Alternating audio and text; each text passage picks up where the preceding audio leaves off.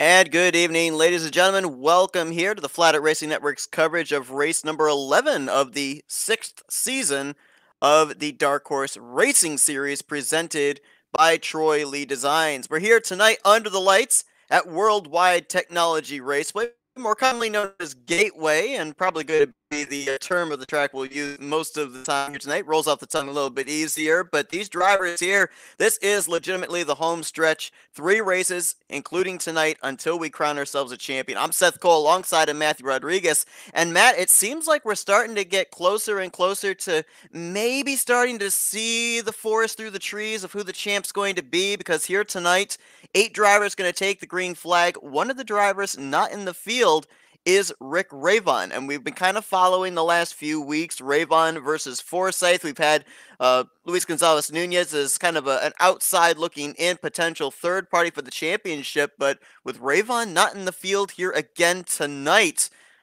it could maybe be a Forsyth versus Nunez, but Nunez has got to get going. He's got to have Forsyth hit some bad luck. Realistically, I think it's more of a kind of Forsyth versus Highsong here at the moment. Jeff Highsong has caught fire as of recent. He has been fast on track, fast everywhere. And realistically, if he could just get himself within that punching distance at Indy, he has a shot. 8-way, a 1.25 miles in length, so a kind of continuation of shorter tracks here. We, of course, last week were at the Iowa Speedway. We've been to Phoenix, we've been to New Hampshire, and while it's good news for the fact that we've got 5 drivers in the field, they're still looking for their first win on the season. The bad news is that Craig Forsyth, his numbers at the shorter tracks have been really good. 2 runner-up finishes, and of course that victory last week at Iowa. So the rest of the field's got to be on their toes here tonight, because that 27, even though he may not look like he's running the fastest in the early, maybe mid stages of this race, we always seem to find him up at the front late. Yeah, I think realistically for our our title contenders here, Jeff Highsong and Luis Gonzalez Nunez, they really need to be fighting more of Jeff Highsong rather than the race, while Eric Schaus, Gary Corley, Eric Peterson, they can really go out and try to win this race, but it's kind of the 2 championship favorites here. They really need to play damage control and try to gain as much distance as possible on Craig Forsyth. 6 drivers took time. Joseph Morales, Joe McAdory going to bring up the 4th and final row as Eric Schaus going to lead us to the green. Rather interesting formation as they came to the line there with Schaus. I think that's what he was trying to do, was kind of take the middle to have a lane up to the top side for a good Gary Corley! Forsyth's tagged! And there's a big pile up. Oh, gracious. Forsyth's up and over. Is Joe McAdory going to give him a little push over? Oh, no. Going to drive around him. Well, that's huge for Forsyth. Now he has to tow back. He's going to be a few laps down. I think someone else was also caught up in that, aside from the 7, 3, 12, and 27, because I thought I saw another car dart towards the inside. And I was going to bring this up, but I didn't expect we were going to talk about it this early, the fact that I was watching a number of these guys in practice, and it seemed like that trouble spot was going to be off of turn 2, so a lot of cars really snapping loose on exit. I think it actually was Luis Gonzalez Nunez. He managed to go high to avoid Gary Corley, but then he got really loose off of 2, started to arc back down, went through the grass, and as soon as he hit that access road, I think we saw it one of the last seasons with Charles Teed going over that. It's almost like a little ramp, almost like a jump, and it unsettles the car, spun him on around. He didn't hit anything, but again, just kind of not the sketchy moment that you want. But you could even see right there, even before we hit that access road, the ground there, the infield on the back straightaway, anything but smooth. Yeah, that's the thing where Gateway is, unfortunately, kind of an old track. At least the scan that we have on iRacing is a very old version of the track, which has its bumps, has its maybe less massaged parts. Now, we saw on that initial start, Eric Schaus electing to kind of jump up there to the top side when they entered into turn 1. Apparently did not want the bottom. That might have been a big reason why Gary Corley's car snapped around. Is that the low banking in the corner? Is that cold tires? Is it a combination of both? It's really just a combination of both. Obviously, you want to set yourself up to have the optimal entries to the corner. Where Eric Schaus jumped all the way up to the top, he was still pretty much almost full throttle. dives down the track, tries to hit that first seam, and kind of stays in the middle. Now, I noticed that Gary Corley, he had a more shallow entry, and he probably was trying to still carry that same amount of speed, but he actually was dipping lower than the leader right underneath the, I'm trying to remember what that is, almost like the sealer line, and ended up just sliding up the track. Craig Forsyth in the 27, remember last week at Iowa, ended up hitting the wall not too far into that race, ended up having to take on the faster pair in the early going, and certainly looks like he's going to have to take the faster pair on very early on here at Gateway, as that car never was able to come back onto its wheels, had to take the teleport to pit road, going to lose a few laps as a result of that, and going to have to rely on maybe some cautions to get some lucky dogs and get back on the lead lap. So a faster pair in the hole and minus some laps, and not even 5 laps into tonight's event. You know whose stock is raising? That would be the 18. That's it. This is kind of that point where I cannot stress this enough, but Jeff Hysong has been on a tear. Really, the last 5-6 races, he has not finished outside of the top 5 in 5 of 6 races. And really, realistically, that 6th race was the Phoenix Dogleg, and he finished 6th just outside of that top 5. This is a huge boost to him where, again, it's not going to be, with the small car count on the field, it's not going to be a huge points game. But, hey, I think you get, I'm trying to remember how many points, even if you finish 2nd or 3rd here, as he's been doing the last couple weeks, 3rd would be at least 35 points. And then you'd usually get about 3 bonus points as long as you don't hit anything, if you lead a couple of laps. And the position that where Craig Forsyth would finish right now would entitle him to 24 points. But if Jeff Hysong was able to get there in the lead or 2nd place, about 40 to 50 points you're playing with. So definitely a big jump. As we go back green, Eric Schaus, winner from a couple of weeks ago at Homestead Miami Speedway, gets us back underway. And in the case of Jeff Hysong, whether you gain 35 points, you gain 5 points, a gain is still a gain. He's 94 points behind Craig Forsyth coming into tonight for the points lead. And really, I think that tonight and in 2 weeks when we get to Twin Ring Motegi, it's going to be about making it a manageable gap with that double points race at Indianapolis, because you know this, Matt, when we get to that Indy 500 weekend, we see a lot of drivers come and race in that event. It's the big one at the end of the season, a lot of one-off drivers, usually the biggest field on the season, with double points and a lot of positions up for grabs. If you can at least get yourself within striking distance, if you're Hysong, the double points can help you capitalize to win a championship.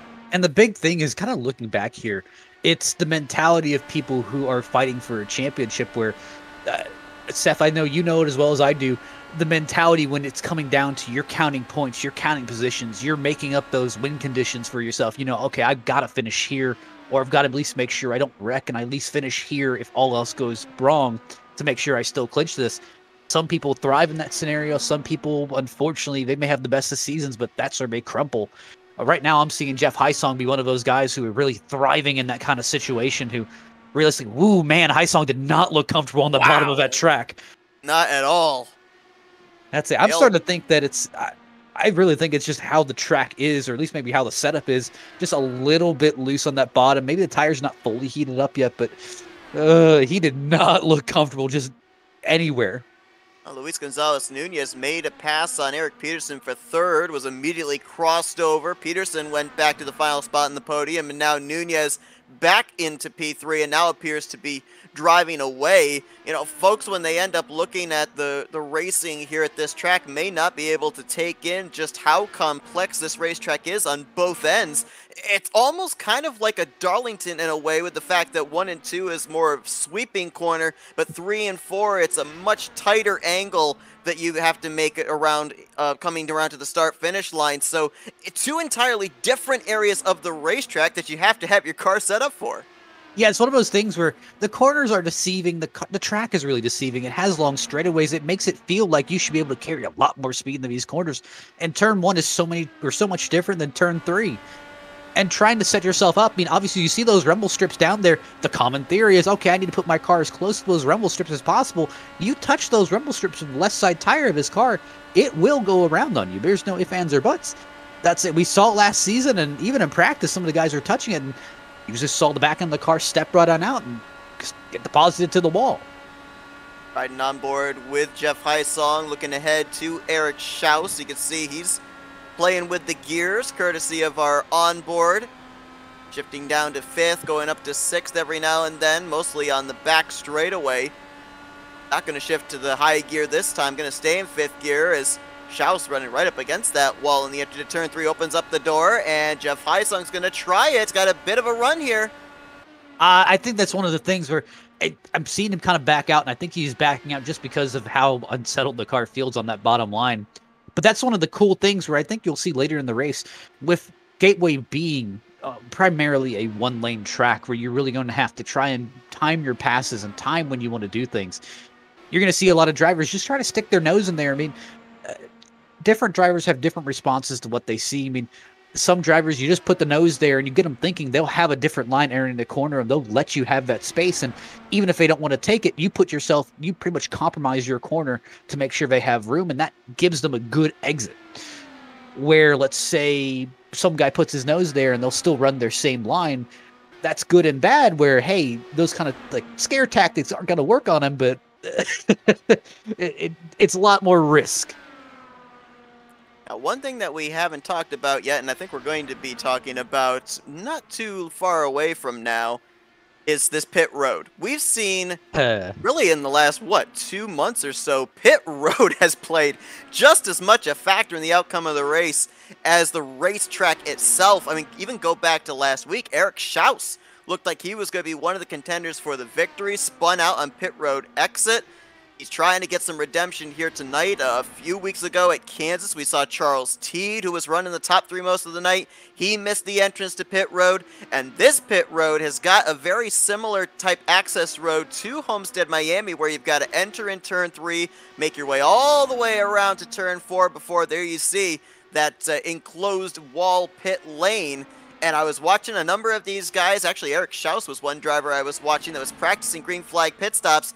He made it onto pit road safely the lap after he missed the entrance to pit road. So even the guy that's out in front right now, when he was practicing green flag pit stops, had a mistake in practice. Yeah, see, this is one of those tracks where if you think back to Homestead, Miami, and how many pit road issues we had there with guys just overrunning it, Homestead, Miami had at least a little bit of grass runoff, so if you did hit it, it wasn't the end of the world. You just kind of hit the grass a little bit and you weren't just flying off. Here, there's not very much of a runoff area. There isn't very much of an escape road.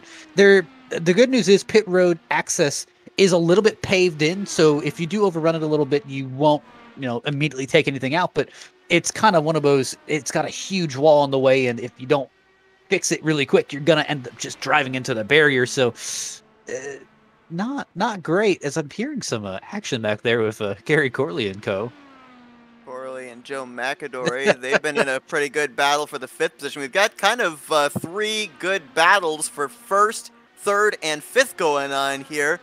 Joseph Morales riding in that 7th position, and Craig Forsythe, for those wondering, he is on the racetrack, is still running. He did have to take on his faster pair, the only driver that does not have that mulligan still in his hip pocket, and he is currently running 2 laps down. So going to have to rely on a couple of yellow flags if he's going to get back into the running of this thing and not be leaving Gateway here tonight in the 8th position. Gateway's actually been a mainstay track on the schedule ever since Season 2, but guess what, Matt? We're going to make history here tonight. A driver will get their first ever win at Gateway in the Dark Horse Racing Series, as all 4 previous race winners not in the field here tonight. They would include Nick DeGroot, Robert Maleska III, Henry Bennett, and the defending winner, Matt Wagner. Weird FRN fact, Seth has actually never attended a Gateway Dark Horse Racing Series race. That's actually true. You're right. Every time we get here, you're always on either on a different broadcast or on vacation. So obviously, nice to have you here. Yeah, it's the first time that I've been here, and as you heard, only going to say the actual name of the track one time.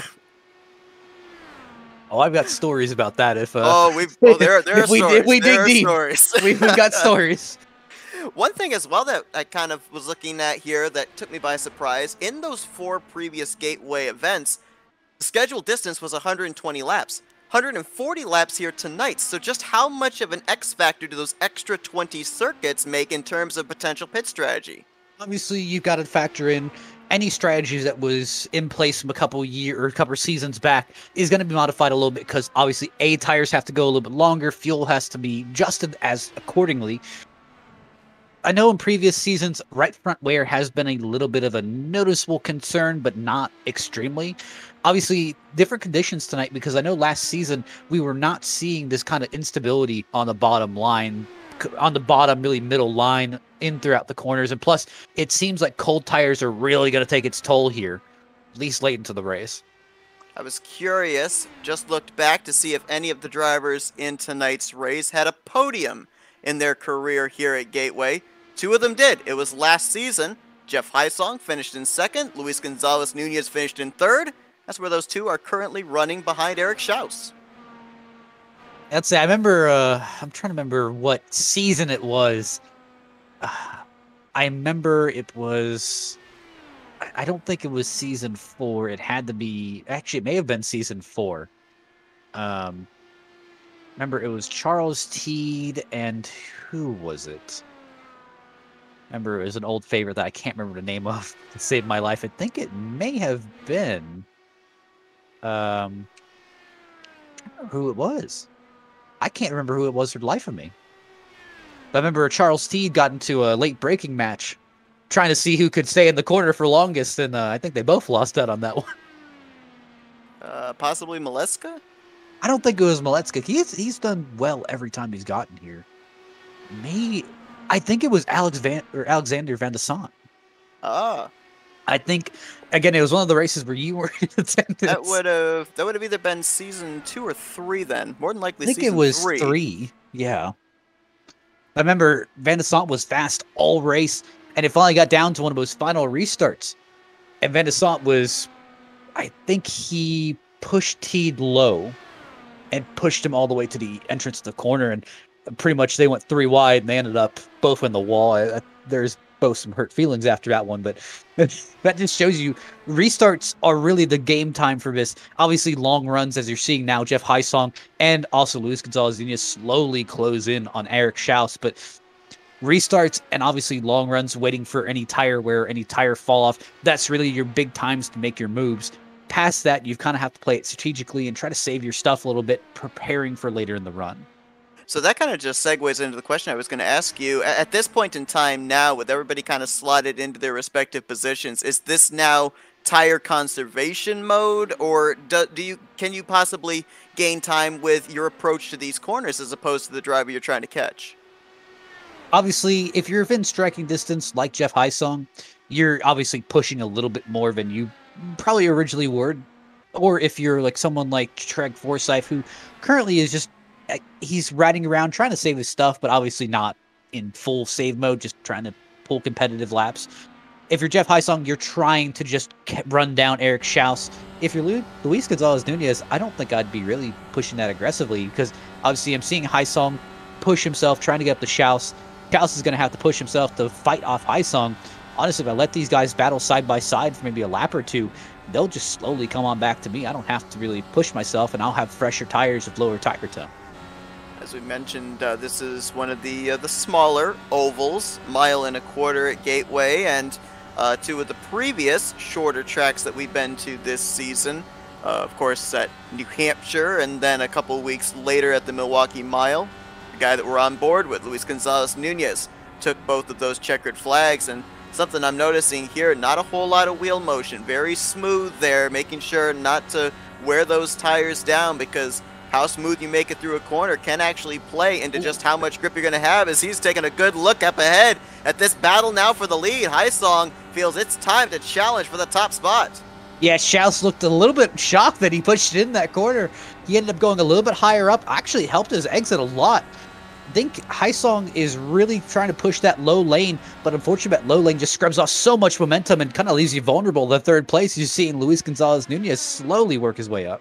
See if he's going to be able to clear, as he will not be in the preferred line, but he does indeed slide up into P2. So Luis Gonzalez Nunez biding his time, picking his moment, and striking when the iron's hot. He's now going to see if he can reel in Eric Schaus for the top position. Be given a lot of stats here from previous Gateway races. I'll give you another one that maybe Eric Schaus isn't going to like. In the 4 previous races we've run here, the driver that has led the most laps has only gone on to win the race twice. Honestly, if I'm the leader, I wouldn't want to hear that. No, probably not. But obviously, you know how much of a threat Luis Gonzalez Nunez is on this track. But here's the thing: now the kind of roles got reversed. Right now, if I'm Eric Schaus, I want Haisong to really start pushing aggressively in Luis Gonzalez Nunez, and I want them to start fighting. Where hey, they're slowly going to start falling back to me if they do that. Obviously, it looks like the ship has sailed now as Luis Gonzalez Nunez slowly starts working on Eric Schaus. You know, we talked at the top of the program about the Jeff Heisong scenario to points leader Craig Forsyth. Let's talk Nunez, because I think he might still have a shot here. He's 136 points out, but with Craig Forsyth having his issues here tonight, we know Heisong's in a position to gain points. Nunez also is and could maybe have himself mathematically in the hunt by the time we get to Indianapolis. But with only 3 races remaining, is the 14 in a must-win here tonight? Honestly, I'm thinking even if the 14 even wins tonight, I still don't think it's going to be enough. I really think that Luis Gonzalez Nunez might be truly out of this. See, Eric Schaus comes down the pit road now. He is really taking that conservatively. And that may be the name of the game tonight, just taking pit road conservatively, that you're not either speeding or overrunning the pit road entrance.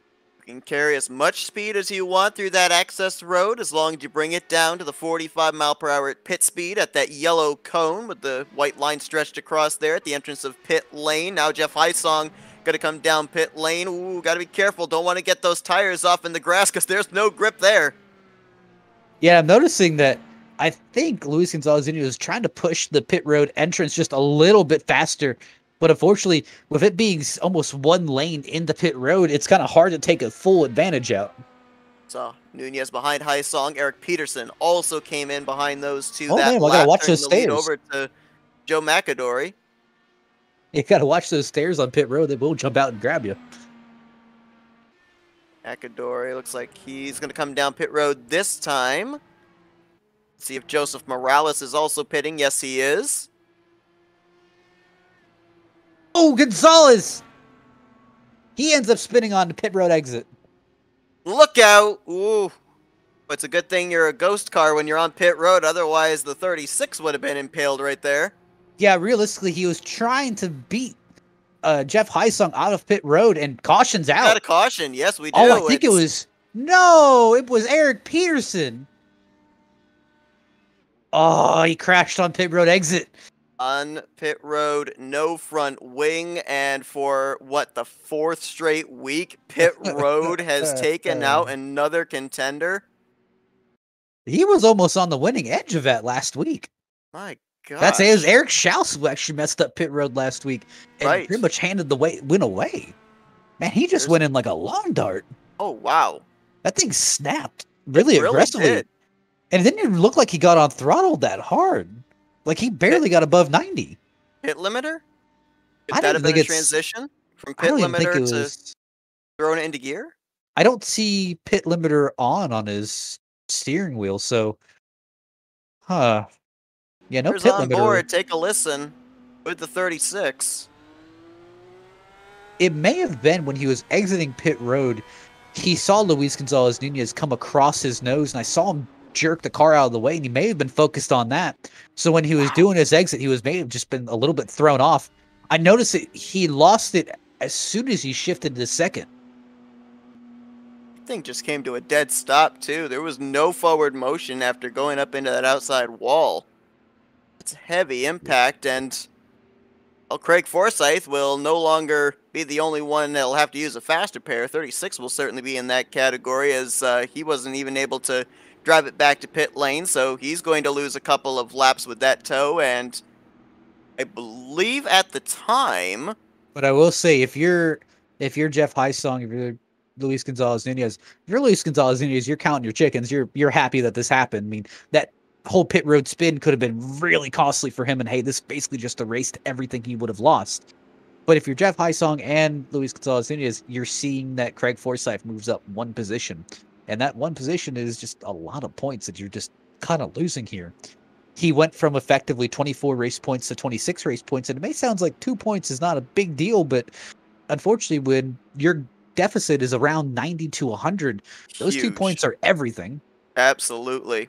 Every point matters, whether you're gaining them or losing them, especially with the point system here with these Indy cars. I was going back and checking, and yes, with the 30, 12, and the 60 coming pit road when they did, and the caution flying, everybody had managed to get back onto the lead lap, including the 14 Luis Gonzalez Nunez, which is good news for Craig Forsyth, because being the first, and at that time, only car 1 lap down, he gets one of his 2 laps back. So, with now less than 100 laps to go, when we go back green, the 27 possibly still has a shot here of getting back on the lead lap and making forward progress once again.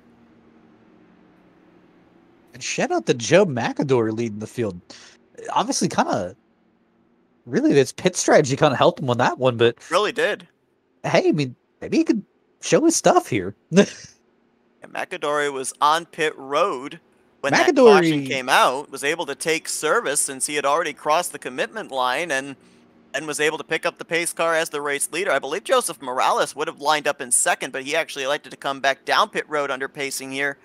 Maybe top off the fuel tank, maybe put on a fresh set of tires, so he'll restart back in the 6th position. But both those drivers staying out that extra lap gained them a ton of track position. And McAdory is one of those guys that I kind of hold close to, at least how we are, because McAdory is one of those guys who has raced Gateway prior before, but in a stock car. And going from the stock car to an IndyCar, as we have learned, is not the easiest transition. Now, something I'm noticing here, and again, we didn't really get to see the green flag pit stop cycle play out, so it may not have necessarily looked like this, but you've got the 312 who came to pit. Actually, hold on a second. Now the 312's going around the pace car. Um, I'm not sure why. All these drivers are going around. Huh. On our telemetry, they are on the lead lap. They are right now running first through. Man, Barney's going to be really confused. He was in the pace car and everyone just drove by him. What in the world? I don't know what's going on here. That lone pace car is out by itself. Okay, so is Joseph Morales our new leader? Or did the pace car have all these drivers a lap down? I'm wondering. Honestly, if that's the case. I don't know. Currently, it looks like the pace car's picked up Joseph Morales. We'll try and figure this out here. Doesn't Morales sound right now right. being scored last car on the lead lap, 25 seconds or 27 seconds Arnie's back. pulled off. He's pulled off. All right, I guess we've got what we've got. Akadori, according to our scoring, is the one that's going to lead us to green. The 60s on the tail end of the lead lap. Green flag back in the air with 95 to go, and we'll try and unravel this, but... Well, obviously, now this makes it a lot more difficult for those two, because obviously Joseph Morales and Joe McAdory, they have not been the fastest cars tonight. Now we've got to play catch-up and try to find a hole to get through. Yeah, this is the first time tonight Eric Schaus has had to deal with traffic. He led the first 40 laps or so out in front, had some challenges, but never had anybody that he had to kind of be in the wake of and try and pass himself, as now High Song to the inside of McAdory going into he played turn for one contact! Oh, and the 312 up and over. Beyblading on its, well, that's not really a roof. It's cockpit, I guess we'll call it. And the caution's out for the 3rd time tonight. I think a little gap whack came into play there, but it certainly looked like when they were heading into turn 1, that wasn't going to end well for at least someone. Man, I'm hearing all sorts of confusion. Joseph Morales is trying to figure out how he's lapped down. And honestly, I'd like to know that too. But as I'm seeing Jeff Hysung enter turn 1, it really seems like Joe McAdory probably came down just a little bit too much. I mean, obviously, when he came down, our good old friend Gapwat just kind of did the rest there and kind of disposed of Joe McAdory. It's tough enough when one car enters shallow here, let alone 2 cars. But again, when everyone bites dust, that means Craig Forsyth moves up another position. Indeed. And then be the lucky dog. You're seeing your advantage slowly go away. Yep, with him on the lead lap now, that means that there are 5 more positions ahead of him on the upcoming restart that he can gain, and with every position, more points that he can gain over both Jeff Hysong and Luis Gonzalez Nunez's. Now Wild Joseph, ride there for that so it 312 looks of like Joe McAdory. it looks like there's been a scoring error. So looks like Joseph Morales is getting waived by the pace car. I'm not exactly sure what happened to cause this previous event, but Obviously, the caution, a tough break there for Joe McAdory, but maybe a little bit of a blessing for the league admins to be able to get everything situated for all the confusion from the last set of pacing laps. Is Hysong going to inherit the lead? Eric Schaus in second, Nunez third, and Corley in fourth. Joseph Morales looks like he'll be in fifth, getting his lap back. Forsyth gets the lucky dog, so he'll be sixth. ooh. McAdory, I believe, yes, he did actually drive his car back to pit road and took on the faster pair, so he only lost a lap in doing so. And Eric Peterson, who's also back on the racetrack after he had to take on his faster pair following the tow, he is 2 laps down in the 8th position. So all 8 cars are still running, but 3 cautions already here, Matt, and a little less than half our field already a faster pair in the hole. Well, if you're Jeff Hysong, you should be happy because there is no damage to the right side of your car.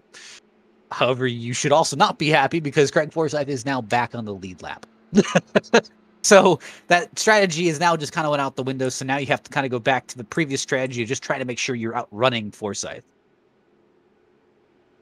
After this week, these drivers will have an off week for the Halloween weekend, and then they'll be back at it in 2 weeks' time, starting off November at Twin Ring Motegi. I am going to be spending the next 2 weeks trying to make sure that I can actually say that legibly.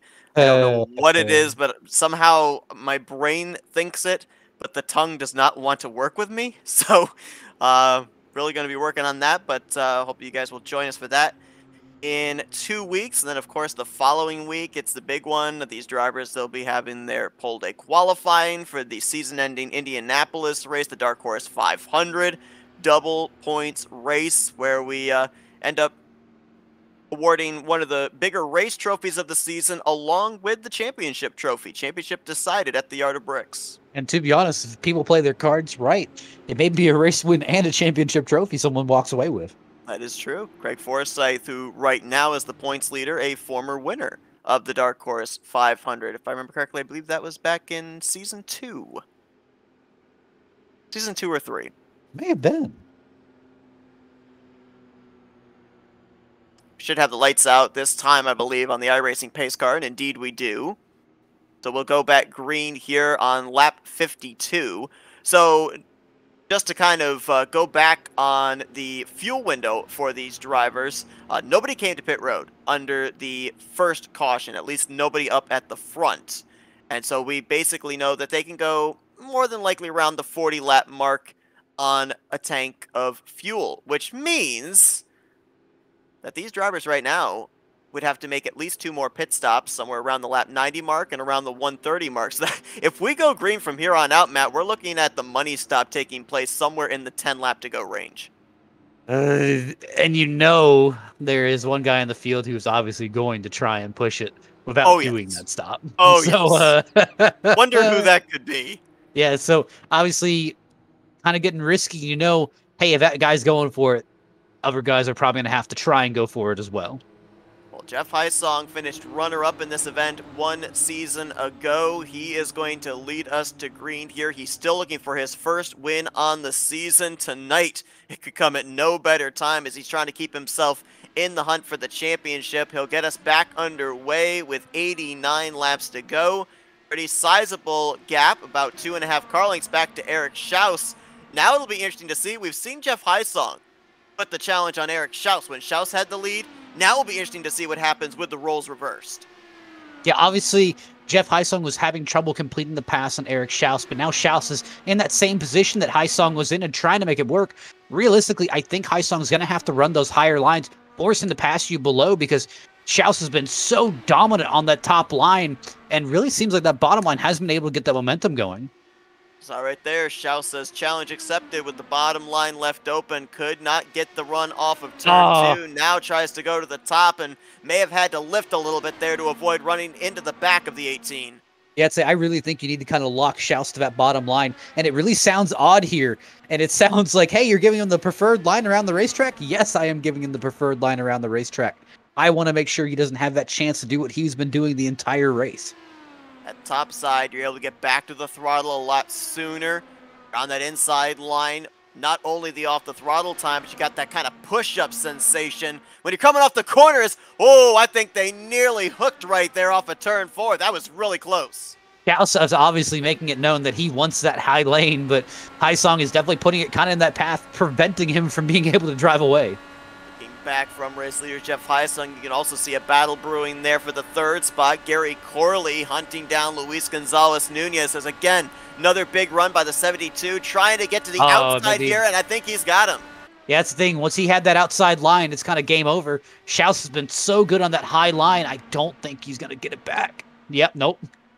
Haisung going to push up there almost into Eric Schaus, and Schaus goes back to the point in that bright green number 72. So Eric Schaus trying to go coast to coast here tonight at Gateway.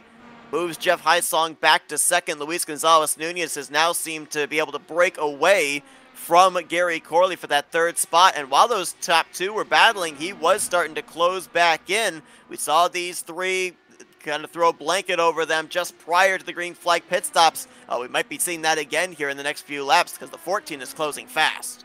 Yeah, now it's all up to Luis Gonzalez Nunez. He's really good on these longer runs, so I'm kind of interested to see how quickly he can get around Jeff Haisong and if he can run down Eric Schaus. On board with the 14 of Luis Gonzalez Nunez, looking ahead at the top two.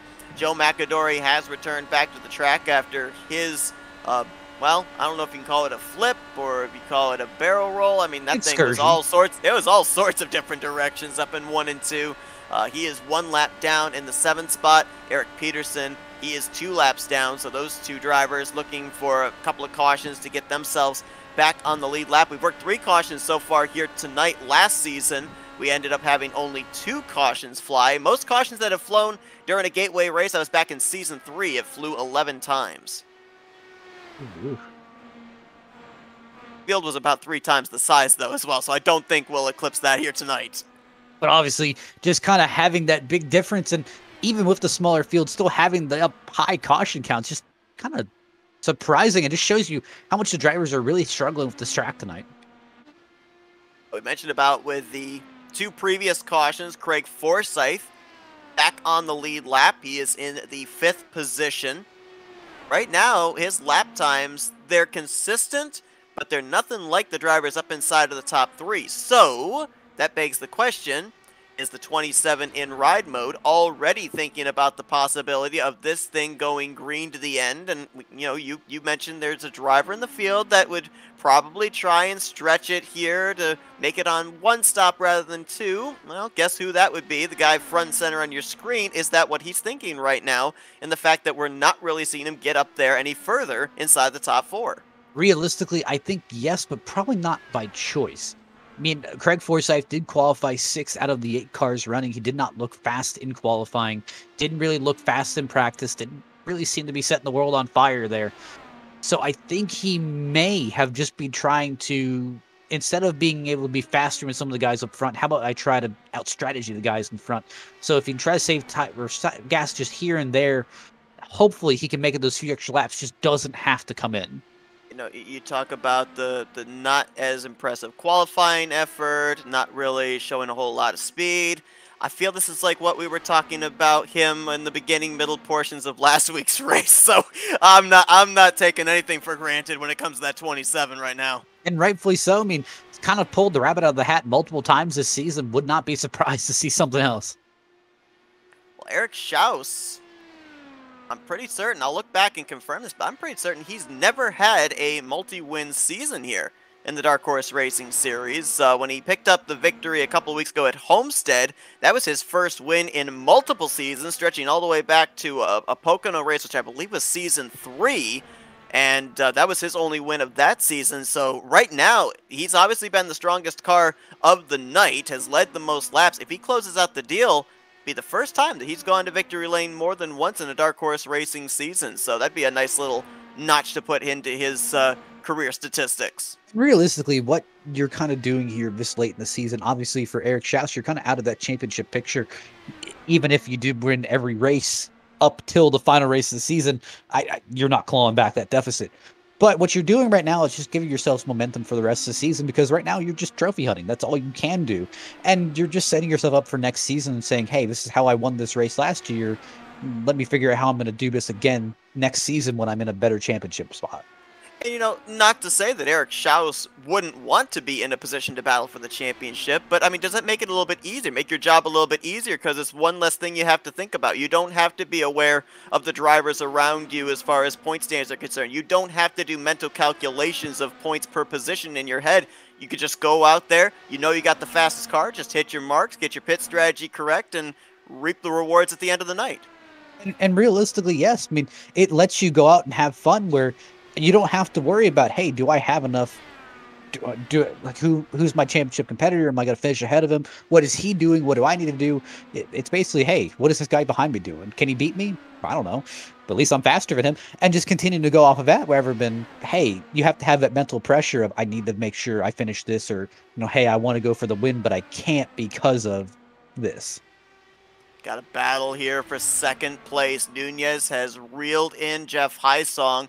This is a little ground to him. Whoa! Oh my gosh, that thing got all sorts of loose off of turn 2 to the 14. That might be why he was losing ground through 1 and 2, but Hysong and Nunez, this right here, a battle between two potential drivers that would like to put their name in the hat for the championship mathematically when we get to Indianapolis. And I'm almost wondering if this is a case right here, if Jeff Hysong maybe used up a little too much of those Firestones when he was battling with Eric Schaus for the race lead, and Nunez was able to preserve those tires a little bit better for the long run. And see, this is kind of what has me a little bit out. If you look at Luis Gonzalez Nunez, it's not a doubt that he is a fast driver. He is very quick. He is very skilled. It's not a question of that. The question more or less pops into my mind is, can he A, save his equipment, and B, is he one of those drivers who can plan out a race? Where by planning out a race, I mean, can he plan for the long run, to say, hey, this is going to be an 80-lap run, I need to be doing this, I need to make sure my tires are at this. And the big thing is, I don't think that Luis has that just yet, where he is a fast driver. He is a skilled driver. We've seen it multiple times this season and previous seasons. But when it comes to, hey, he's trying to get past Jeff Hysong, hey, almost wrecking the car, that's not really that's not, yes, you're trying to push and get by him, but that's not something that you want to happen or have happen almost every occurrence that you try to pass a car. Same thing for pit road mistakes. I mean, those are just mistakes that you cannot have. I mean, how many times have Craig Forsyth had pit road mistakes this year?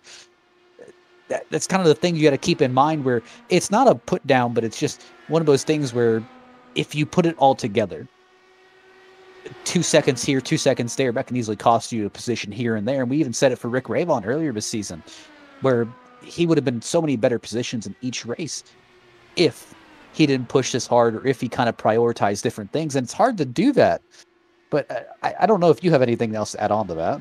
Well, yeah, absolutely. I think the big thing for Luis Gonzalez Nunez especially, too, has been the inconsistency. He's had some really good runs. In the 9 races previously that he's run in, he's finished in the podium 4 times, 2 of them victories, of course, but he's also got 4 finishes outside of the top 10. That's not counting the fact that he missed the season opener. So, the wins are great, the podium finishes are great, but you get killed in the points when you finish outside of the top 10, let alone the top 5, when your other competitors for the championship are consistently finishing up inside the top 5 in podium positions week after week. He's got the speed to be able to find victory lane every week. We know that, but he's got to put together complete races as well in the races he does not win, and that's where he's going to be able to then be a championship contender. I think that's really what's taken him out of the running for this championship up to this point. Yeah, and if you realistically look at it, I mean, look at Jeff Hysong versus Luis Gonzalez Nunez. I mean, Luis Gonzalez Nunez, he has an average start of 6.33, which beats Jeff Heisong's start of basically eighth place. But the main thing is, Heisong has a better average finish with more races ran, and he's more consistent. Now, granted, Luis Gonzalez Nunez has those 2 wins, but he's still behind Jeff Heisong in points, and that's just the inconsistency. Yep. We talk about it all the time here with this type of points format. Wins are great. They get you max points.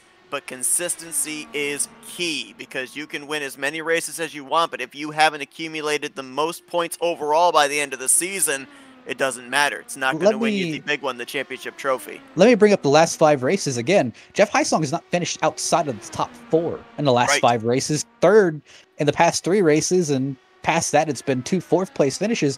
If you look at the last 5 races for Luis Gonzalez Nunez, it's kind of a roller coaster. 11th at Michigan after that wreck. Then he wins Milwaukee. Then he again wrecks at Kansas. He finishes well at Homestead, and then he wrecks again at Iowa. It's kind of the up, down, where, hey, imagine that every one of those 14th place finishes could have been easily a top 5. You'd be fighting right next to Craig Forsyth right now. Yeah, and if you're wondering why Craig Forsyth's the points leader, yeah, he's gone to victory lane 4 times, but in the 10 previous starts, outside of the season opener at Pocono, he's finished in the top 5 in every single race, and in 8 of those 9 previous races, he's finished in the podium. So, you know, we've said this about drivers in the past that have gone on to win the championship. Rick Ravon had numbers like this last season. Robert Maleska III had numbers like this back in Season 3. We have seen this time after time. We've seen drivers that are fast and have found victory lane, but they have followed it up with consistent finishes in the races that they have not parked their car in winner's circle. Nick DeGroot, obviously another one of those drivers that has managed to do that very same thing and gone on to win a championship. Heisong just made a dash off the pit road. Looks like he's trying to take advantage of maybe a little bit of an undercut here at the moment. Eric Schaus currently on pit road. I'm trying to think, did he speed? No, he did not speed. Turns the lead over to Luis Gonzalez Nunez, and now it's going to be interesting here too, because back when we had the caution come out just after the pit stops had taken place, our first cycle of green flag pit stops, the 312 of Joe McAdory, who came down on the 3rd lap of green flag pit stops, was the leader. Jeff Heisong, who came down the 2nd lap of pit stops, was 2nd, and Eric Schaus, who had come down the 1st lap on that cycle, was 3rd. So I was wondering if there was something in it of coming down pit road the latest gained you track position once everything cycled around. Granted, we didn't get to see a green flag lap after that to know if that was the case. Now we'll get a test case here with the 14. And see, that's a big thing where I've always used to the undercut actually being really the preferred strategy. Just being able to undercut a guy by 1 or 2 laps can give you a huge advantage. But here it really kind of seems like it's either evened out or reversed. Take a look at the 27. Craig Forsyth still out there. Is he trying to stretch it to do only 1 stop? Well, And now he's going to pit road, so more than likely not. I don't think you can save 50 some odd laps. I don't think you can even save 55 laps on a tank of fuel. Ooh, almost got a little bit loose on pit road exit, or pit road entrance, but you got to think that's really what has made Craig Forsyth so dangerous this season, is just his ability to strategize even when he's not fast.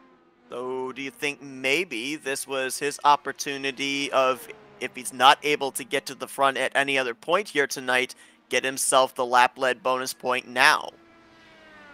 Honestly, yes. I mean, those bonus points, even 1 or 2 points, but like we mentioned earlier, just those 1 or 2 points helps.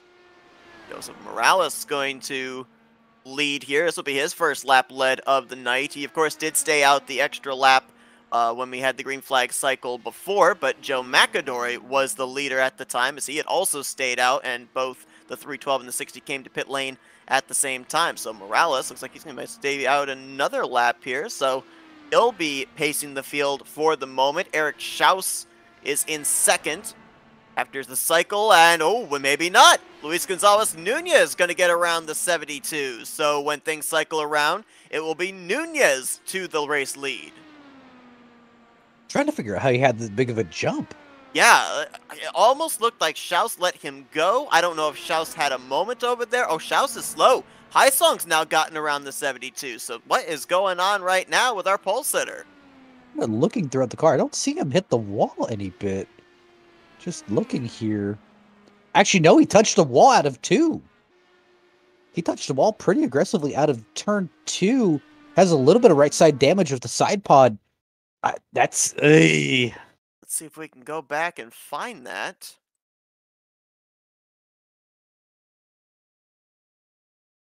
Oh, yeah.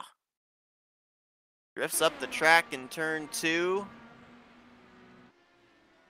Ooh, that is pretty good contact. Actually, it looked like, was that the 312 of Joe McAdory right behind him that I think also got the wall? That same lap, same corner. it looks like Eric currently still falling through the field. Craig Forsyth just ended up driving up to P4. And this is not surprising, too. What it may look like when we showed you back on that replay, it may have looked like light contact. You can visibly see the damage, and we saw a number of drivers even last week when they got up into that outside wall, just how off the pace they were. Craig Forsyth, Charles Teed, we saw just how it was all of a sudden like a parachute was coming out the back of their car and just hindering their speed. That's obviously the case here for the 72. Well, big thing is all these little kind of wings coming off the car, they're not all meant for decoration. A lot of these are really aero devices that, hey, when air impacts the side of them, it helps it drive through the corner, helps it cut through the air. When any of these are obviously crumpled, kind of restricts that ability. It makes it a lot harder to drive. It just really throws off the characteristic. Plus, you got to think, hey, you've been doing 90 laps of this car driving this certain way. You touch the wall, and now the car drives entirely different. You're trying to really relearn the car from scratch. Eric Schaus now back to the 4th position, just dropped to 5th with Gary Corley getting around him. Now he does have his faster pair available, but it's a catch-22 right now for the 72 car because he just came to pit road about 6 laps ago. Well, 10 laps actually for Eric Schaus. He doesn't want to come to pit lane again because he's certainly going to lose at least 1 lap, maybe 2, to take on that faster pair. Right now, he's in ride mode, just hoping a caution comes out with him still on the lead lap. That's it. I think we saw this last week with Charles Teed and him not taking the faster pair earlier on in the run, kind of shot him in the foot later for the end of the race. I think really, if you're Eric Schaus, you had to come in. You have to come in, just repair it now because you had the speed to claw your way back up. Just kind of bank on that caution if there is going to be a caution, but you're losing more time just staying out here. It takes these drivers less than 25 seconds to make a lap around here at Gateway, and just looking at the telemetry, Eric Schaus is running nearly 2 seconds a lap slower than race leader Luis Gonzalez Nunez, so it is not going to take very long for the 14 to see the 72 up ahead and be able to put him a lap down. He's already put Joseph Morales a lap down. That staying out strategy did not work for the 60. Joe McAdory up ahead's already -1. If the 14 get around him, he would then be 2 laps down. So Morales right now in the free pass position should we get a caution, and continuing to close in on Eric Schaus is Luis Gonzalez Nunez, trying to make it 3 for 4 here at the smaller, low-banked racetracks. I just don't understand the strategy here because you're losing about 2 to 3 seconds every lap on the leader. I just don't understand staying out. I'd rather just come in, repair the car, and be 1 lap down where, hey, if you get a lap by the leader now and you come in, hey, you're going to be about 2 laps down. You're going to be really behind Eric Peterson. I mean, all right, so thinking about this in terms of the long run, you're more than likely, if you get put a lap down and a caution doesn't come out, you're taken out of the running for this win. But at the same time, let's say that the 14 of Nunez gets up there, laps the 72 of Schaus, isn't able to catch Gary Corley by the time we end up having another cycle of pit stops. Then Schaus can come down pit lane, take on the faster pair, return to the track, maybe be the first car 1 lap down, maybe get himself a timely caution. I just don't know if that takes place. We've already projected that the next time these drivers would be on pit lane would be somewhere in the vicinity of 10 to 15 to go. I don't think that's enough time to be able to work your way back up through the field to the front. Yeah, I think that's just kind of wishful thinking right there, where I'd rather just try to fight my way back and repair the car now and hope for the best rather than kind of rely on that, because right now you're getting lapped. So I don't know. Eric Schaus now is going to fall a lap down to Luis Gonzalez Nunez. And Nunez, who spent a good portion of that last run, well, the last 2 runs, in the 3rd position, all of a sudden, after things cycle out, he is out in front showing the way. looking for his third win on the season, which would tie him for second most with Rick Ravon. Haisong still holding that second spot, and look who is up to third. Perseverance pays off once again for the points leader. Craig Forsyth is up in a podium position right now with 40 laps to go. And again, we mentioned this is what makes him so dangerous, where he can just kind of claw his way back up the field and be in contention for these races, even when he's not good at this track. He is running about 6 seconds behind. Oh, we got a car pitting. That's Gary Corley in the 7. I believe this is unscheduled for Gary Corley. Either that or maybe with the fuel window possibly open to make it the rest of the way. Might be making his final pit stop of the evening. We'll follow up on that in just a moment. But Craig Forsyth trying to reel in Jeff Haisong, and consistently the last 2, 3, 4 laps, he's been anywhere from a tenth to 2/10 quicker than Jeff Haisong. So he is rapidly closing up that potential battle for second. And that's the scary part for Jeff Haisong. Now you got to kind of focus away from trying to chase down Luis Gonzalez Nunez and just making sure that Craig Forsyth stays behind you. Looks like it was an unscheduled stop for Gary Corley in the 7. Must have gotten up into the wall at some point and came down to take on his faster pair. That has lost him 2 laps and dropped him down now to the 8th position as Jeff Haisong, man, that looked like that back end did not want to stay planned off turn 2 as he slid past the lap machine of Joe McAdory. And I see Eric Schaus has fallen behind Joseph Morales, so he will be 1 lap down even if the caution does come out. He would not be in the lucky dog position. We've only got 3 cars on the lead lap right now, and they're really the 3 we've highlighted as far as the potential championship hopefuls in a few weeks' time. Nunez the leader, Haisong in second, and Forsyth in that 3rd position. I don't know. So these drivers were last on pit road between 50 to 55 laps to go. Actually, it was 55 to 57 laps to go.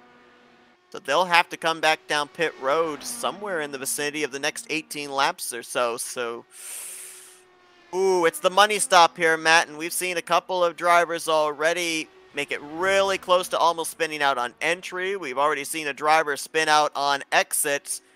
Pit road still has a part to play, so we can't basically look at this top 3 right now and say, all right, they're all set, because there's still the opportunity open for any of these drivers to make a mistake and somebody else to put their name up to the front. We've already seen the lead change hands in some very interesting ways here tonight. We ended up seeing McAdory get the lead with a caution coming out right after the green flag pit stop cycle was done. We saw Haisong get the race lead after he and McAdory made contact on that upcoming restart. Eric Schaus has obviously been out in front here tonight, and now Nunez getting the race lead. So the lead has been swapped around, but not necessarily with passes on the racetrack. Yeah, and that's the thing where I think on this pit stop, you really need to take it a lot more conservative. That you don't really need to push it as much, because if you're Jeff Haisong, yes, Craig Forsyth is a real threat in your mirror. You need to be kind of worried about that. But I'd rather take it easy on this pit stop, because I know Craig Forsyth will be pushing it, trying to catch up to me. And the potential of him making a mistake versus me making a mistake, I just wouldn't want to take that risk. We followed the 72 of Eric Schaus down pit road to show you the miracles of the fast repair, but also to show you just how much damage that 72 sustained. Like, that whole right side pod was completely caved in. You saw it pop out there. He returns back to the racetrack as the race leader is on pit road. Luis Gonzalez Nunez for his final stop of the night. Man, I'm sitting here and I really wish that Eric Schaus would have came in earlier, because he is now 3 laps down. Haisong's going to be the leader. Let's see if he might be coming to pit road this time round. Nope, he's going to stay out. Oh, no, he's not. Never mind. Late draw there to the apron of turn 3.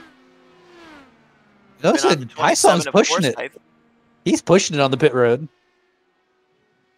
I mean, any bit. Honestly, I think what really would have aided him is trying to undercut Eric Schaus just a little bit, but realistically, he stayed out a lap extra on his previous stop. I don't know if he would have made it if he tried to stop earlier. Now Craig Forsyth, we know he's stayed out a couple laps later than everybody else on the last cycle of pit stops, so he wouldn't actually even have to come to pit road until 14 laps from now. We'll see if he's going to jump to pit lane because the 14 and the 18 come to pit road, or if he's going to run this thing out as far as he possibly can. I mean, you wouldn't have to necessarily take on a full tank of fuel. Maybe that's the strategy call here for him, feeling if I'm not going to have to take on that much fuel, probably can get the tires changed in the amount of time it would take to put in the fuel I'd need to get to the finish. Why not run this tank out? Honestly, I see it. Honestly, hope for a caution, hope for something to go wrong where it kind of bails you out. I like it. Yeah, I mean, he's got the entire field one lap down right now. And correct me if I'm wrong, I believe that even if he then came to pit road and we got a lucky dog driver, that lucky dog driver would actually have to start at the very tail end of the field. So that's a bunch of traffic that you've got between you and that one driver on the lead lap. That's correct. So like I said, you're just throwing a wrench into it, so I like it. Why not? Got a pretty sizable points gap coming into tonight. You started this race upside down off of turn 2. You were 2 laps down, got back on the lead lap, so why not throw the Hail Mary? You've got some room to work with.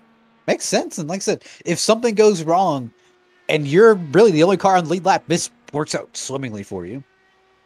Nunez and Haisong, those two separated by almost 4 seconds. That would, right now, what was a battle for the lead between those two is now the battle for the lucky dog, should we get a caution in these final 25 laps. And we'll just wait and see how long this 27 is going to stay out there before he eventually hits pit road. He can, by calculations, go another 10 laps if he so chooses before eventually having to come to pit road. That'd be around the 15 laps to go mark. Just to remind everybody again, the Dark Horse Racing Series will be off next week for Halloween weekend. We will be back the following Sunday when these drivers head to the penultimate race of the season, Twin Ring Motegi, preparing for the season finale the following week at the Indianapolis Motor Speedway.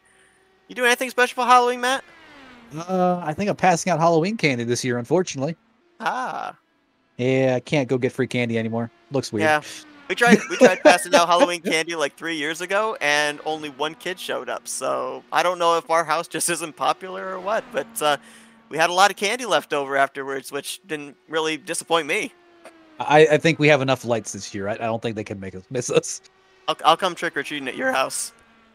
I don't know if your car will make it. Probably not. Probably Segue not. into our next sponsor.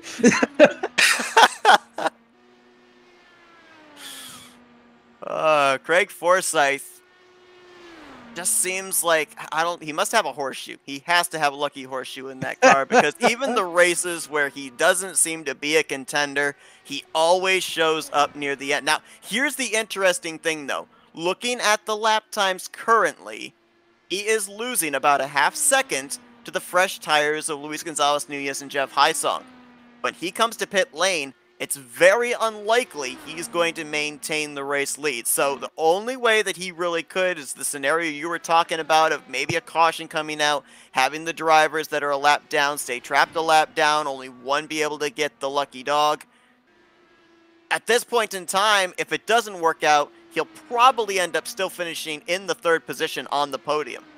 I mean, how I see it here is, if a caution does come out, hey, that's a win for Craig Forsyth where, hey, his plan worked out perfectly. If a caution doesn't come out, I really see the lowest he's going to fall is probably 3rd. So either way, it's going to be a podium for him, and that's good points. Not certain. Eric Schaus might have had another issue that we did not see. Oh, it looks like Craig Forsyth's going to be coming in this time. He tried. Just couldn't do it. Coming to pit road about 5 laps earlier than projected, but let's watch his entry on to pit road. You see right there, just before you get to that line, you can see the rear tires kind of chatter with the bumps there. That's got to give a driver a kind of a sensation of this thing's going to spin around on me. Yeah, the thing of is, these cars love, it's almost like an F1 car. It loves the completely smooth surfaces. So when we go to these tracks or these street circuits, I know we haven't went to a street circuit this season, or really, and we stopped going to street circuits since we stopped going to road courses. But if we think last year to Long Beach, with Long Beach being so bumpy, I mean, down the entire back straightaway, a lot of these drivers were just complaining so much if the car is so unsettled and the bumps really knock you all around. It's kind of a miracle we don't go to Detroit Belle Isle. I mean, it is awful with the amount of bumps that are there. And with the nighttime conditions here under the lights at Gateway, several times tonight you've been able to see just how low these cars are to the ground and how rough the track surface is. See a lot of sparks coming out from underneath the undercarriages of these machines. And Craig Forsyth did come back out about 11 seconds off of the leader. But again, that's good news for Jeff Hysong. Jeff Hysong, again, it's not that win that you wanted, but hey, I mean, 2 top 4s, 3 top 3s, and the second place. I mean, eventually it's going to end up happening. Yeah, and obviously, we'd like to be able to foresee the future and be able to, at this point in time, tell you, where does Jeff Hysong have to finish in relation to Craig Forsyth this week and in 2 weeks' time at Motegi to be mathematically eligible for the championship at Indianapolis. The problem is we don't know how many drivers are going to show up for Indy. I mean, we can't do the calculations just based on the numbers we've got right now because we don't know how many positions are available to gain or lose, and in translation, double points to gain or lose. So you're going to want to tune into that Indianapolis race and find out how big a field it is and what kind of a championship battle we're going to have. But right now, Luis Gonzalez Nunez, he's going to see 15 to go here at the line. He's looking for his 3rd win on the season. It's incredible. You go back to New Hampshire earlier on this year, and we were in disbelief that we were saying it was his first career win in the Dark Horse Racing Series. Here we are about 2 months later, and he's about to get win number 3. And realistically, he has been on a tear this season, but it just, again, then that inconsistency that's kind of ruled him out of really a championship slot. I guess it's been a little bit of it's kind of ruled him out of a championship slot, but it's also kind of been Craig Forsyth and how competitive, even his bad nights, he ends up pulling a P3. So yeah, it's always good when you end up winning the race. It's bad when the guy you're trying to run down for the championship finishes 2nd or 3rd behind you. And actually, in the previous 2 races that Luis Gonzalez Nunez has won, the runner-up finisher has been that 27 car. Nunez started this race from the 4th position. He didn't get out in front and lead until we ended up having that cycle of green flag pit stops prior to the last one. And since then, it has been smooth sailing for driver number 14. He probably was the driver that ran the highest on the racetrack, right up against that wall going into turn 1. Now we're seeing him hook the bottom, and he put his left sides almost down to that rumble strip that time through 1 and 2. And I think it's partially just confidence. I mean, just being able to, hey, you ran 130 laps. This is how the car's been acting. The biggest thing that can throw him off right now is a caution where you can be assured it's going to be all hands on deck for the last few laps, but I see that very unlikely. Do you think part of it, too, is noticing what happened to Eric Schaus and saying, I'm going to go into the corner as far away from that outside wall as I possibly can? And here's a big thing where obviously a lot of people say just don't start doing anything differently. Don't throw off your rhythm. This is one of those cases where I really say, hey, it's okay to back it down a little bit. It's okay to take it a little bit more conservative, because I can tell you, but Jeff Hysong's probably doing the same thing where he's kind of in that conservative mode of just trying to make sure he's saving the car. And I don't think he's really going to gain that much time on you. And again, if he really does, you can just ramp it back up. So I'd say, hey, just no reason to push the car. Just kind of coast to a good finish. I was going to bring you up to date on Eric Schaus. He must have gotten into the wall again at some point. Came down pit road about 10 laps ago, and he is sitting in his pit stall. He is right now 19 laps down. Looks like he will be finishing last on the field. So that is a tough break for a guy that started on the pole position. Not certain if he led the most laps. I think he did, but we'll obviously have to wait for the final finisher results to know that statistic. And really looked like the car to beat here tonight. Just ran into an issue, and it all seemed to just kind of snowball from there. That's a big thing that we talk about. Position, and that's a tough break. That's 2 weeks in a row where he has really been one of the most competitive, almost race-winning cars Yes. in the field. And again, something like this has just kind of knocked him out. And it's Less part than of it. That's what we really talk about with. I don't know if so and so is championship ready. I don't really know if so and so is prepared to go long into this championship. That's what we really mean. That we don't know if, like I said, Eric Schaus is a fast guy. He's proven it the past 2 weeks, but again, these two mistakes, those add up. Where in a championship where you can't really have mistakes. keeping our eyes here on Eric Schaus with everything that's happened so far here tonight. Still can't take anything for granted at Gateway as he's got 5.5 circuits left to run here at Gateway. There are no battles really going on throughout the field. The closest battle for position right now would be between Eric Peterson and Joe McAdory, who are 2 laps down apiece, and they're separated by 3 seconds. So pretty much now everybody just slotted in the spots they're in and trying to get to that checkered flag with Hysong in second, Forsyth in third. Gary Corley right now, the first car 1 lap down in fourth, and Morales looking for another top 5 rung as he's a lap down in that 5th position. Gonna be 4 to go this time for Luis Gonzalez Nunez.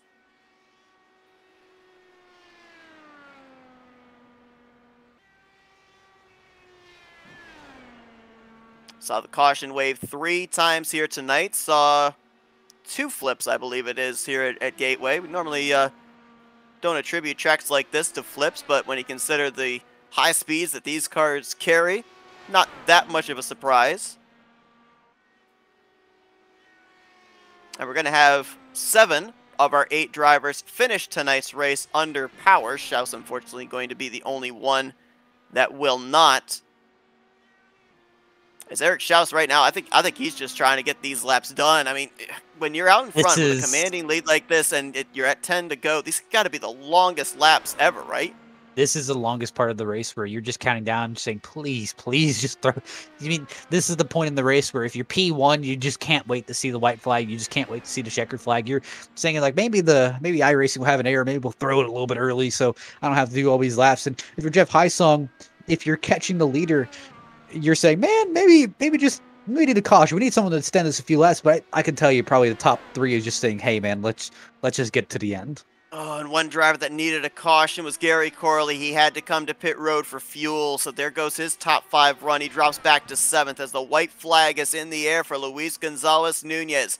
He took the checkered flag for the first time in his career back at New Hampshire. He followed it up at the Milwaukee Mile a couple weeks later. It's been a bit of a tough streak here the last couple of weeks for driver 14, but win number 3 is going to come here tonight at Gateway. Luis Gonzalez Nunez wins in St. Louis. And really just kind of a dominating win and being able to capitalize. And even when he did make that mistake, he really got extremely lucky, just trying to unbury himself. Luis Gonzalez Nunez came into this race 4th in the point standings, triple digits behind the points leader. Only time will tell if this win could potentially still keep him mathematically in the hunt for the championship, because Craig Forsyth, the driver he's trying to run down, does come across the line in the 3rd position. Jeff Hysong, another podium finish as he's going to finish in the 2nd spot. The consistency continues for driver 18. And Luis Gonzalez Nunez is going to burn it down here on the front straightaway at Worldwide Technology Raceway right under the flag stand. It seemed to be that the shorter, low-banked racetracks have been his forte. He's 3 for 4 in taking checkered flags at tracks of that configuration this season. And if just looking at how much of a battle of attrition this was, I mean, Eric Schaus, he's been one of the fastest cars in this race. Ended up finishing P8. Craig Forsyth, again, flipped over on lap 1, turn 2, and manages to drive it back to a P3. That is just insane. Absolutely is. We're going to take a look here at the finishing results from this evening's event. Tremendous run by Luis Gonzalez Nunez to pick up the victory. Only 3 cars finishing on the lead lap with Hysong and Forsyth. Morales going to get another top 5 run. He was the only driver to finish 1 lap down, gets a 4th position as a result, and talked about the fact that Gary Corley looked like 2 laps shy of making it to the finish on fuel. That moved Eric Peterson up into the 5th position, Joe McAdory up to 6th, and Corley dropped from 5th to 7th, actually from 4th to 7th in the final few laps of this race. Eric Schaus was the only driver who did not reach the conclusion as he brought it home in the 8th position. 5th straight season that we've had a different driver go to victory lane here at Gateway in the Dark Horse Racing Series. Luis Gonzalez Nunez, the most recent here tonight. We're going to talk with him in just a few moments, but we're also going to talk with the rest of our podium finishers. And let's see if we can kick things off by talking with the driver that came into tonight's race as the points leader. Didn't get off to the best start, but still brings it home for a solid podium finish in 3rd. Let's see if we can talk with Craig Forsyth. Hey, Craig, it's Matt and Seth up here in the FRM booth. You got us? You betcha, guys. How you doing? I'll tell you what, I don't know what kind of luck you've got, but I want some of it because we ended up seeing last week, you got into the wall, we're running around the 5th to 7th position. Next thing we know, you're up there winning that race. Here tonight, you're up on your lid off of turn 2 at the completion of lap 3. Next thing we know, we see you get a couple of lucky dogs, get back on the lead lap, and you're crossing the lineup in the podium position. It just seems like there's a never give up attitude with this 27 car. I never do give up, but yeah, for not being Irish, I sure have a lot of their luck because yeah, I certainly being upside down in the last 2 laps down on the first lap was not going to be the start to a good night. I didn't think. Now, we ended up seeing, once you got back in the lead lap, we were kind of trying to figure out what strategy you would play from that point on. Obviously, not having the mulligan with the faster pair, if you would take things a little bit more conservatively. And then we started looking at the fact that this could possibly turn into a fuel race. We saw you stay out a little bit longer there on that last cycle of green flag pit stops. What was the strategy at that point in time for that kind of a call? I just knew those guys were going to go like a short fill or a early pit was the better option to give you the fast tires, especially with those two so close to each other. So based on that, I knew that I was just going to go long and try and lead laps and hope like heck for a caution, because that was going to, the caution would have trapped the whole field a lap down, let me get tires and fuel, and put me right back at the front of the field, front of all of them on the freshest tires. So that was basically it. It's like, as soon as I knew that they were going to, everyone was going to have to make a pit, and then they did the early pit. It was like, well, I'm committed to staying out. I'm already 6 seconds back, not going to catch them short of a caution. So that that was basically it. Obviously, we've had to see you kind of mount comebacks in the last 2 weeks. Got a week off before we go to Motegi in 2 weeks' time. Does the strategy change up of maybe trying to qualify a little bit closer to the front of the field, maybe be a little bit more aggressive to not be in a trouble spot early on? Or do you have a strategy for Motegi? Is it a play it by ear, play it by situation that week? Well, I promised my intention was not to qualify 7/10 off the pace. That was not by design, that's for sure. But I'm normally not a very good qualifier, so I make it up during the race. I think Motegi will probably be the same. It's about staying safe, making good choices to make sure I'm there at the end to protect the points lead and get it, go have as much of a points lead as I can heading into Indy in 3 weeks. Well, Craig, a tremendous run once again here tonight for you. Going to continue to keep that points lead. Looks like it'll shrink a little bit, but not that much. Going to have a pretty sizable gap still heading into Motegi in a couple of weeks' time. Congratulations on the tremendous comeback run here tonight. Before we let you go, we'll give you the opportunity for some thank you sponsors and shout-outs. I got to thank Jim over at 4D Racewear and all the guys at Dark Horse. The fields have been shrinking, but it's coming towards the end of the season, so we'll rebuild over Christmas, that's for sure. And you guys over at FRN, thanks for the broadcast, and look forward to seeing you again. That is Craig Forsyth, your 3rd place finisher here tonight at Gateway. Congratulations once again on a good run. Have a happy Halloween, and we'll see you in 2 weeks. You betcha. Thanks, guys. Stay safe. See if we can dial up tonight's runner-up finisher, Jeff Hysong. Jeff, Matt, and Seth up here in the FRM booth. You got a copy? Hey, how you guys doing? Doing good. Well, man, I'll tell you what. It's amazing when we look at your stats from the not even just the last couple of weeks, but we go back like the last 2 months. You had back-to-back fourth place finishes, then three thirds in a row, and now back-to-back runner-up finishes. I mean, the consistency for this 18 car, it is up there front and center for all to see. A strong performance here tonight. We knew you had good numbers coming in, a runner-up finish last season as well. What little more do you need to have this 18 in victory lane? Just pace. I don't think I had what Luis had. He had it going pretty good. I lost focus there at the end. I needed something to drink on that last run, so he kind of ran away with it. Now, we didn't see a whole lot of drivers really test the waters with driving it deep on the inside line, especially in 1 and 2. When you were in those battles in the early going with the 72, you were one of the few drivers that tested it down there. Weren't able to complete the pass, but what things did you learn of maybe things to kind of keep in the back of your mind for late in the race if it came down to trying to make a last lap pass? You could kind of stay closer going down there and getting the clean air as long as you didn't hook it coming off a two. So that was kind of the downside. You had to be careful with getting back on the power off a two. But yeah, it just seemed like you could stay closer with the clean air. But the 3 and 4 was definitely where you had to make your moves. 1 and 2 was no good. Obviously, trying each week to finish ahead of the 27, chip away at that points lead, be in the hunt when you get to Indianapolis. We've got a week off, but then we go to Motegi. So with this momentum, what's the goal when we get there?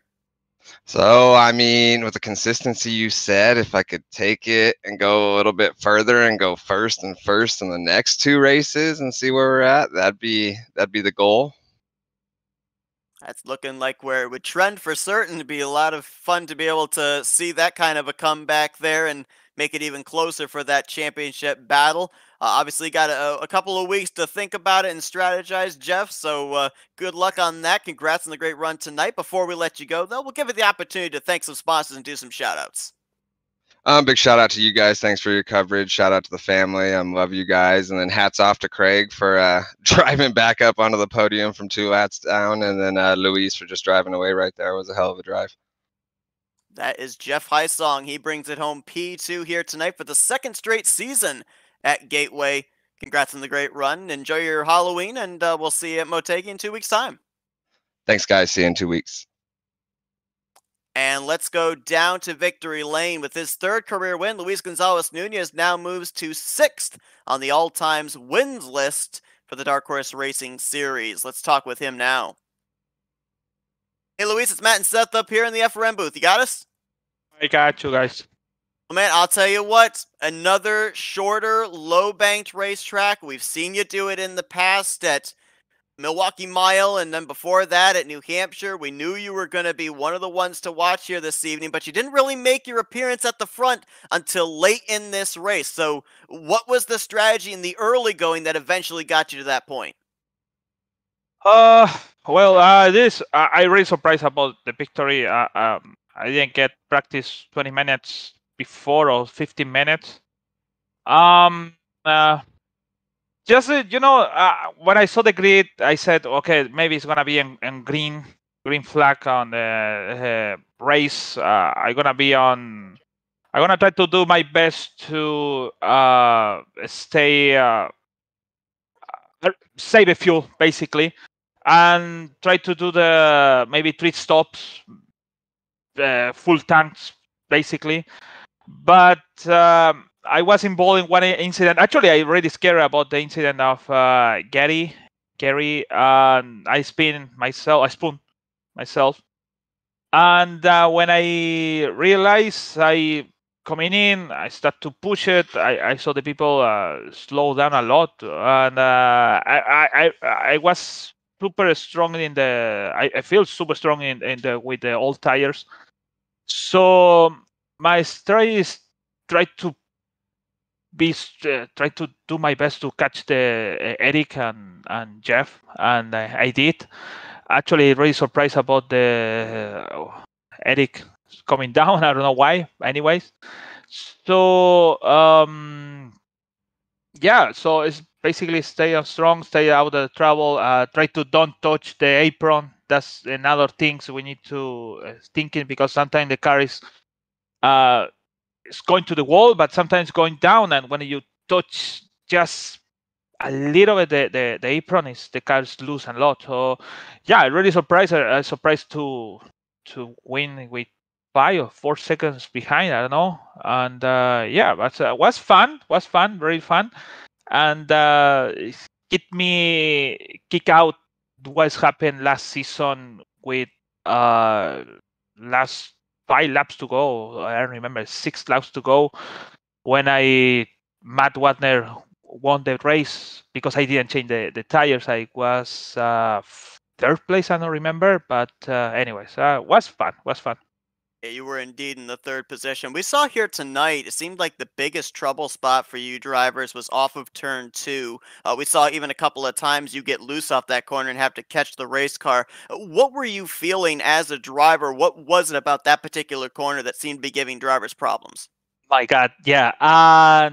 It's really, I feel many times. It's not really, I feel in the end, I think so. 10 laps to go or 15 laps to go to the end of the tank. I feel that kind of thing.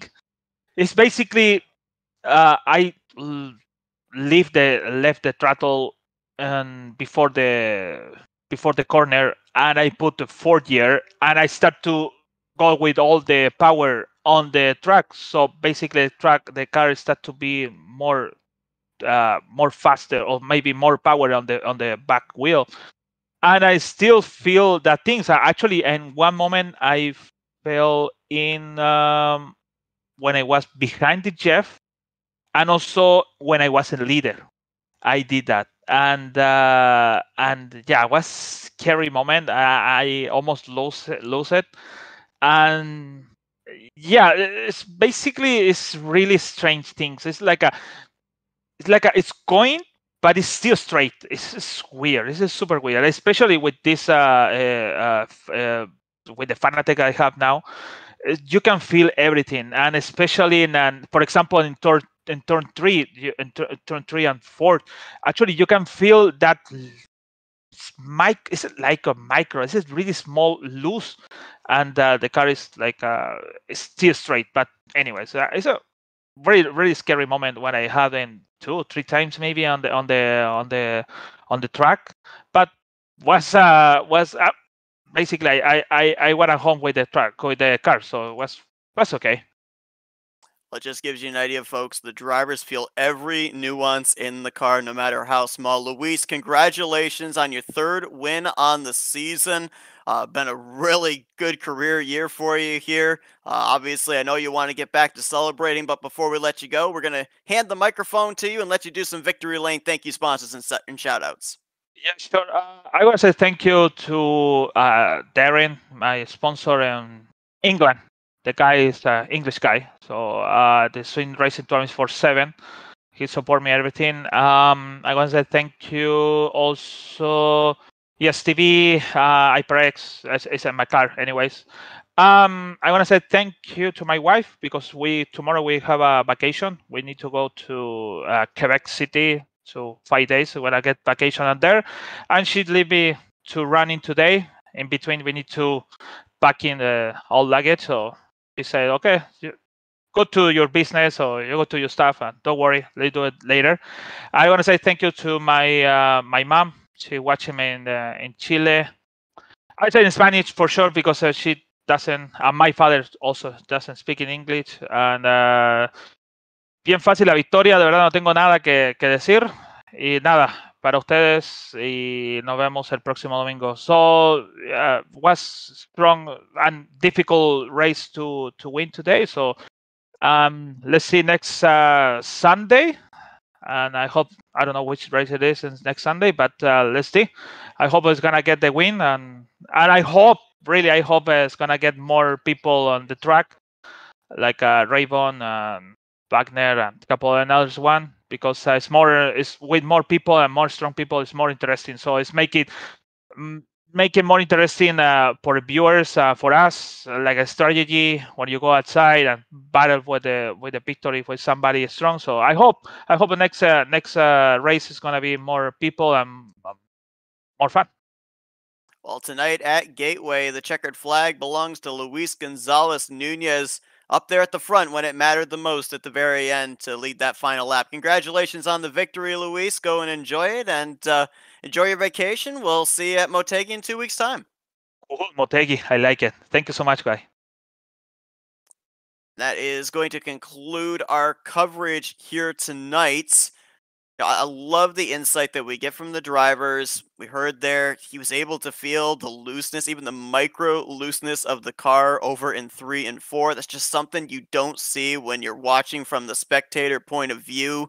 Also brought the great point that a lot of drivers are getting loose off of turn 2 because one doesn't consider the fact that the fuel that's in the tank, as it starts to evaporate away, it actually is taking weight in the back end of the car away and causing it to slide a lot more, making it lighter, giving them that loose sensation. So always cool when we're able to pick the brains of the drivers and be able to get an inside look of what they're experiencing when they're in the cockpit of these race cars. Well, folks, next week, as mentioned, we are off for the Halloween weekend. Hope that everybody has a happy and safe Halloween. We will see you guys back here in 2 weeks' time when these drivers will be setting up the championship battle at Indianapolis.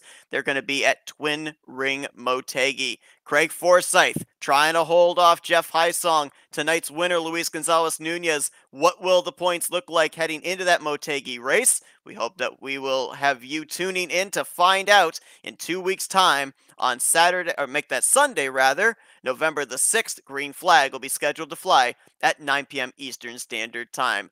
My thanks to Matthew Rodriguez for joining me here tonight for this one. For Matt Rod, I'm Seth Cole. We'll see you guys at Motegi in 2 weeks' time as you've been watching the Dark Horse Racing Series presented by Troy Lee Designs, courtesy of FRN, the Flatout Racing Network. This broadcast is the copyrighted work of Flatout Racing Network and may not be rebroadcast, retranslated, or used in any form without the express written consent of Flatout Racing Network and iRacing.com Motorsports Simulations. Flatout Racing Network would like to thank you for your support, and we hope you enjoyed tonight's broadcast.